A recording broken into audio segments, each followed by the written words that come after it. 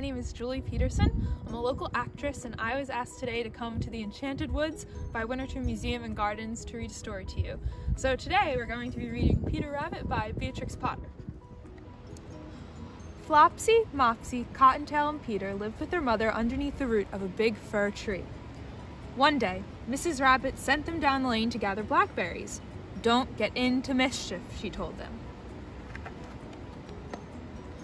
But naughty Peter Rabbit ran straight to Mr. McGregor's garden and squeezed under the gate.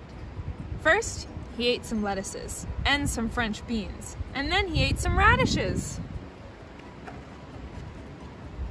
Mr. McGregor saw Peter and chased him, calling out, "Stop! Thief!" Peter was very frightened. He rushed all over the garden in a fearful panic, and with a splash, hid in a watering can.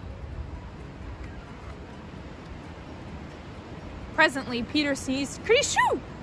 Mr. McGregor was after him in no time and tried to put his foot upon Peter.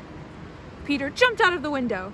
It was too small for Mr. McGregor, and he was tired. He went back to his work.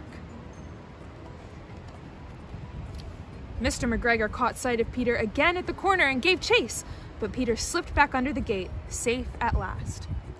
Peter was not very well during the evening, so his mother put him to bed and gave him some hot chamomile tea. The end.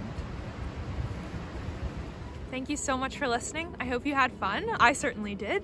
Parents, if you're interested in purchasing Peter Rabbit or any other books that are part of Winterthur's collection, please feel free to check out Winterthur's website or call to inquire. Thank you so much.